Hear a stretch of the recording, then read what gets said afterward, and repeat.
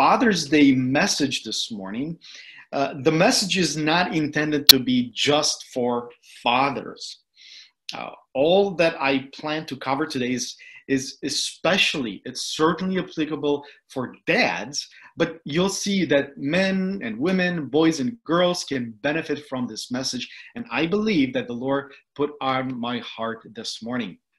And my own personal opinion is that what I have today is especially relevant to young people in our current social dynamics.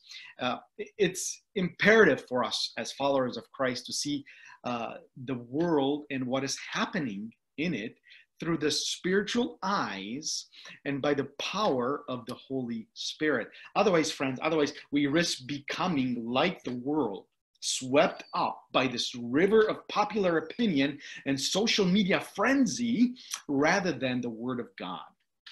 My hope, young people, young adults, fathers, men, women, boys, and girls, is to equip you this morning to stand firm on the Word of God, to stand firm like a rock in the middle of a rapid current.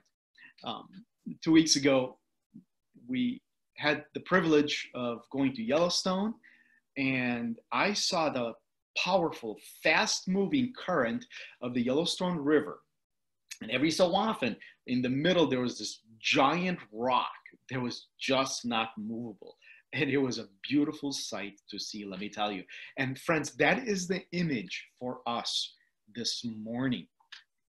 Seeing the world and the people in it through the eyes of Christ, having this spiritual vision by the power of the Holy Spirit, we stand firm on the Word of God with, and let me tell you, no social current will be able to carry us away. We need God's vision. We need God's Word to help us discern God's voice. Holy Spirit, help us this morning to hear from you. Open our hearts to your message and help us stand firm on the truth of your Word. We pray in the name of the Lord Jesus. Amen. So this morning, I want to share with you 5 practical guidelines to anchor ourselves in God and begin to have this kind of vision that He wants us to have. These 5 practical guidelines that I believe we can draw out of chapter 22 of the book of Isaiah. So grab your Bibles, electronic Bibles, paper Bibles, doesn't matter, and open them up to Isaiah chapter 22. I will read a portion of the text and then share the practical guideline, and then move on to the next section of the text. That way, we'll cover the entire text and these 5 practical guidelines, and then I'll wrap up with some bottom line thoughts. Okay, so that's where we're going this morning. So let's start with reading Isaiah chapter 22, verse 1. Isaiah 22 in verse 1 says the following: a prophecy regarding the valley of vision, the valley of vision. What troubles you now that you have all gone up to the roofs, you town so full of commotion, you city of tumult and revelry? Your slain were not killed by the sword, nor did they die in battle. All your leaders have fled together. They have been captured without using the bow. All you who were caught were taken prisoner together, having fled while the enemy was still far away. Therefore, I said, turn away from me. Let me just weep bitterly. Don't try to console me over the destruction of my people. Okay, so this is the first section. All right, so what is the text saying? Well, it starts out with a bit of a, I don't know, I think of it as a slap upside the head, right or wrong. But it's the prophet saying, what's the matter with you that you go up on the roofs to party? What's the matter with you? What in the world were you thinking? There are no heroes or courageous leaders to celebrate. They're all cowards, surrounded by a society of cowards. They ran away and got captured by the enemy. That's what this section is saying. What's the matter with you? What troubles you? What's the matter with you? You're partying. It's not right. And then the prophet, upon realizing this truth, is absolutely crushed. The people of God, who are supposed to be God's message to the nations, turned away from their God-given responsibility. Instead of serving God with courage, they ran away and cowered, and when faced with opposition or when faced with these overwhelming odds stacked up against them, they caved in, quite honestly. They caved in.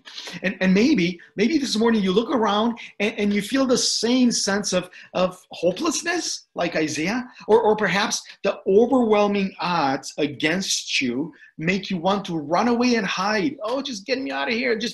I need a vacation. I need to go away. Oh, I need to get away from all this. And friends, neither of these two options are a helpful long-term solutions. Which brings me to the first guideline, the first anchor line that secures us in God. So we can begin to have that kind of vision that he wants us to have. And the anchor line is courage. The anchor line is courage. Live boldly and don't run from responsibility. Live boldly and do not run from responsibility. Friends, without courage, you can't see the world with spiritual eyes. You just can't. Let me tell you, you need courage to see that perhaps your heart might need cleansing. You need courage to see that perhaps your political views need to be brought in line with the Holy Spirit. You need courage to admit a wrong. Friends, it takes courage to be humble. It takes courage to love selflessly, an agape kind of love. It takes courage to stand up against evil. It takes courage to stand up for our Lord Jesus Christ. And it takes courage to see the world through the eyes of Christ. What kind of courage do you need this morning? What responsibility do you need to take head on? Maybe you felt that the Lord wants you to talk to a friend about Jesus. Or maybe you sense the Holy Spirit nudging you to invite somebody to explore together God's word. Friends, don't shy away. Live boldly and take on the responsibility God is asking you to take. But let me tell you, courage by itself is just not enough. Let's read the next section of our text. Here's what it says. Verse 5. The Lord Almighty has a day of tumult and trampling and terror in the valley of vision, a day of battering down walls and of crying out to the mountains. Elam takes up the quiver with her charioteers and horses. Kir uncovers the shields. Your choicest valleys are full of chariots, and horsemen are posted at the city gates. The Lord stripped away the defenses of Judah, and you looked in that day to the weapons in the palace of the forest. You saw the walls of the city of David were broken down through many places. You stored up water in the lower pool. You counted the buildings in Jerusalem and tore down houses to strengthen the wall. You built reservoirs between the two walls for the water of the old pool. But you did not look unto the one who made it, or have regard for the one who planned it long ago. So friends, this section of the text tells us that while under siege, the people of Jerusalem, the people of this valley of vision, did all the right things. They planned well. They took inventory. They allocated resources. They took on the right activities. Except one. They ignored God. And let me tell you, friends, it happens like that today in our modern day. When people run out of options, then right to God. They run to God after they do all this other stuff. And friends, that's backwards. That is backwards. See, the second anchor line is reliance. It's reliance. Depend on the Lord, not on your own resources. God gives us resources of all kinds so he can use them for his purpose. What we have is really not our own when you think about it. It has been given to us, and we ought to be God's stewards. See, when it's all said and done, if we begin to see these resources as ours, we begin to rely on them for our comfort, for security. And we end up like this, the people of our text. They did the right planning, the right resource allocations, they did all the right things, right action, right management, but they ignored God. As we come to the end of our fiscal year at Agape, I'm reminded to depend on the Lord and not our own resources. I am challenged by this text to look at myself and ask myself, what am I relying on? Am I relying on the resources, or am I relying on the Lord? You see, I have this propensity to be like the people in the text. I have this bent to plan. I have this bent to allocate, to take action. But the Holy Spirit reminds me, reliance. Depend on me, says the Holy Spirit, not your resources. I gave those to you. They're mine, says the Holy Spirit. Friends, in what way do you place your security on other things? What is it that you rely on? Is it retirement accounts, health, family, or friends? Is there a specific area in your own life where you need to rely on God more rather than what is around you? In what ways is God calling you out this morning and saying, reliance, depend on me, trust in me in this journey ahead? And let me tell you, for the journey ahead, there's no better guide. There's no better guide. And the Holy Spirit, the Lord himself says, look to me first. Call on me first. All right, so we have courage, we have reliance, and let's continue. Let's move on. In verse 12. Now, verse 12, the Lord Almighty called you on that day to weep and to wail, to tear out your hair and put on sackcloth.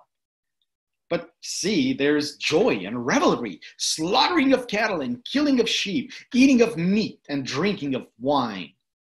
Let us eat and drink, you say, for tomorrow we die. The Lord Almighty has revealed this in my hearing. Till your dying day, this sin will not be atoned for, says the Lord Almighty. All right, friends, the third anchor line. The third anchor line is gravity. Gravity. Not like the stuff that's calling us on the earth, like the science part. It's really embrace the sorrow that comes your way, not just the joys. Embrace the sorrow that comes your way, not just the joys. I believe, friends, I believe this with all my heart, but I believe there's a cultural trend to always look for the party, to always seek the good times. If you don't believe me, scroll through the social media posts. The posts scream, hey, look at me. Look at all the delicious food I'm eating. Look at how happy I am. Now, friends, don't get me wrong. I love a good party. No, those of you that know me well, you know that I love a good party. But sometimes life brings sorrow. Sometimes life brings sorrow. What do? Do we ignore it and chase after the party? Romans 12:15 says that we should rejoice with those who rejoice and to mourn with those who mourn. I get it. Sorrow is not fun. I mean, it's not. Sorrow is not fun. I get it. But the scripture says that sometimes God calls us to weep. And when that happens, when God calls us to weep, the worst thing we can do is ignore it. I see a cultural trend emerge, especially from advertisers too. And the sentiment in the advertisement is something like this. Why wait? Why wait? Look, enjoy your stuff now. Have your fun now. When you can and when you're young, do it now. Do it now. Who knows what the world will be like tomorrow? Party now. Pay later. Party now, pay later. Are you being enticed by this cultural whisper? Are you surrounded by grief right now? Perhaps in this grief, you might be tempted to think that other things will provide solutions. Perhaps when you're surrounded by grief, you might be tempted to say, well, let me try this drink, let me try this drug, let me try this fill in the blank activity and forget about my grief. Things that may not be the healthiest for you. But so what? Try it and forget about it. Friends, we need gravity, not just levity. We need gravity, not just levity. What sorrow and grief do you see around you? Perhaps the Lord is asking you to weep alongside. As a follower of Christ, we are the messengers of hope in desperate times. Let's not run from it. Let's not run from our responsibility. Courage, reliance, gravity. And next comes care. Care. Lead as God's servants, not for selfish ambition. Lead as God's stewards, not for selfish ambition. Care. Verse 15. This is what the Lord Almighty says. Go say to this steward, to Shebna, the palace administrator, what are you doing here? Who gave you permission to cut out a grave for yourself here, hewing your grave on the height and chiseling your resting place in the rock? Beware. The Lord is about to take firm hold of you and hurl you away, you mighty man. He will roll you up tightly like a ball and throw you into a large country. There you will die. And there the chariots that you're so proud of will become a disgrace to your master's house. I will depose you from your office and you will be ousted from your position. See, Shebna wanted to make a name for himself. Clearly, he was a very ambitious individual. And in ancient times, the grandeur of a person's tomb showed how important that person was. Shebna wanted to show the world that he was something special. And instead of governing as a steward of God's people for their interest, he did things for himself. I really don't think that he really cared for the people. Now, you may not be a palace administrator like Shebna, but you have been given some responsibility in your own context. Maybe you're a mom or dad, or a manager, or a factory worker, or office worker, or a teacher, student. Perhaps you're a big brother or sister. Regardless of who you are and what you do, you have influence over people and things. You even have influence over your friends. So did Shebna, and he cared only for himself. And that's the danger. The fourth anchor line is care. And friends, this is closely related to love. We are called to care and to love. We will never see the world with spiritual eyes if we care only for ourselves. Who is God calling you to care about? To care for? Some of you I know are full-time caregivers. You know how difficult that is. You know how challenging that can be. But perhaps God is calling you to care also about someone else. Or maybe God is calling you to be less concerned with yourself and what you need to do, and to look up and look around. See, there's people around you that God put in your path so you can care for them. And that's how we do acts of kindness. And let me tell you, you will need courage to do that. You will need courage. You will need to depend on God. You will need to embrace the gravity of the situation so you can show them that God cares.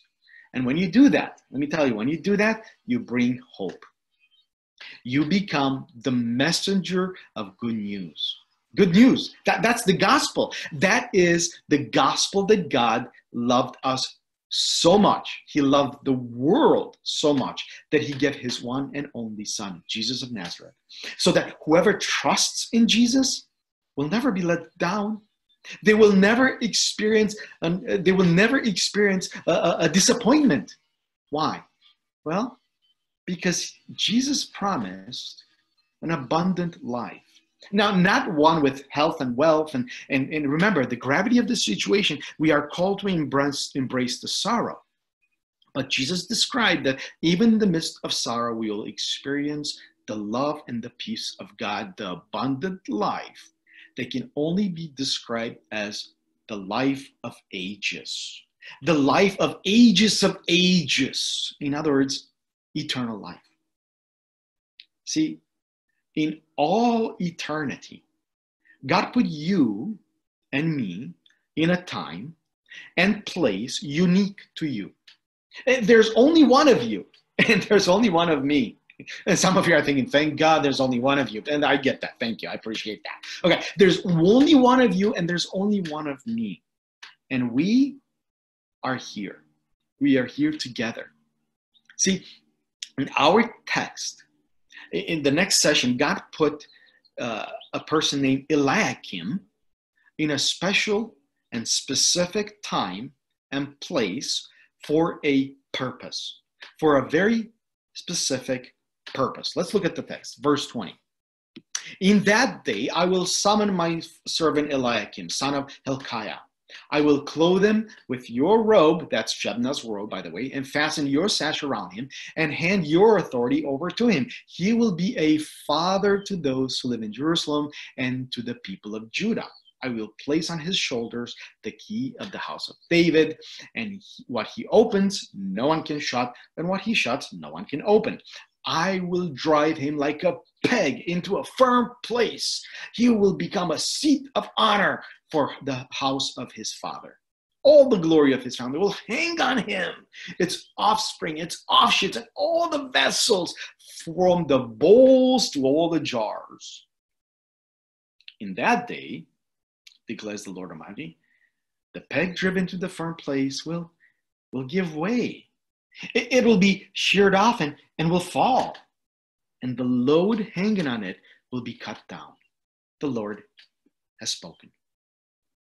You see, friends, Eliakim is brought to power, but his time does have an end also. See, the chapter had a beginning, then it had a middle, and then a new chapter starts. Like all of us, actually, right? The last anchor line, friends, the last anchor line that I'm going to cover in our text is purpose. Purpose. God placed you and I for a time in a specific place. Our life is filled with chapters. Many of us do not remember the first chapter, except through pictures if they're available. That's the time when, as babies, we were cared for. I don't know, do you have baby pictures? That's the first chapter. Maybe the second chapter is your early childhood, and that's when you learn about friendships and imagination and adventure. Then come the school years. That's a longer chapter with many different sections. Then early adulthood. And some of us today, we have more chapters written than others. But regardless of the number of chapters, it's important to reflect on our time and our place. No one can say how many chapters are ahead. No one. But we can all say that we have this time now. We are here in this place now, and you and I are unique. And God intended us for us to be here. God has a purpose for you. God has a purpose for me. Each chapter in our lives, friends, each chapter has a purpose, and it's our privilege to discover it. Are you excited to discover it? Young people, do you know what your purpose is? Are you ready to discover it? Do you want to? Well, young people, let me tell you this. And not just young people, all of you who are young at heart, let me share a secret. Some of the details of life that stress you out will work themselves out. In the grand eternity, those details will work themselves out. Even the painful chapters of your life will. Remember, that's embracing the gravity, not just the levity of a situation. But let me tell you, regardless of the details, if you are anchored on the Word of God, nothing will shake you. Nothing will shake you. Like a big stone boulder in the middle of that raging river. Friends, how blessed we are to have the scriptures in our own language. How blessed we are. See, the prophet Micah offers great insight. In Micah chapter 6, verse 8, he wrote, these are amazing words. Here they are. He, meaning God, has shown you, O mortal, what is good. Isn't that true? We have the scriptures. He has shown you, O mortal, what is good. And what does the Lord require of you? Have you ever heard people say, well, what's God's will for my life? Well, here's the answer. Here it is. What does the Lord require of you? To act justly, to love mercy, and to walk humbly with your God. To act justly, to love mercy, and to walk humbly with your God. Friends, we need God's vision. We need God's word to help us discern God's voice. When we stand firm on the word of God, no social current will be able to carry us away. Grab onto these anchor lines. And if you reflect on these, I believe the Holy Spirit will nudge you in the right direction. He'll nudge you on what to do. And that is why we are together. As you sense this nudging, as you sense the Holy Spirit speaking to you, share it. Process the details with someone in our community. That is so important. Friends, let me tell you, Christianity is not a lone wolf religion. Christianity, friends, it's a relationship. By definition, it is processed together. Christianity is a relationship, and we need to be in community with one another and help one another discern God's voice. Friends, if you're not yet part of a small group and you'd like to be, would you please contact me? I'd love to help. Now, if you've been around Agape for some time, let's rekindle our small group fellowship. It is so critical to be in community with one another. Would you bring this up in your prayer time before the Lord? And friends, let's do this. Let's start the next chapter of our church body. Let's start that now. Let me pray with you. Heavenly Father, we come together in the name of your Son, Jesus. And we know that whenever 2 or 3 are gathered in your name, we know, Heavenly Father, that Jesus is among us. So, Father, please help us that we may sense the presence of Jesus. By the power of the Holy Spirit, help us see the world the way you see it. Enable us to live boldly and not run from responsibility of being your ambassadors. Lord, give us the desire to depend on you rather than our own resources. Comfort us, Father. Comfort us as we embrace the gravity of sorrowful situations. Help us to care for one another. Help us lead as good stewards. Protect us, Father. Protect us from selfish ambition and from pride.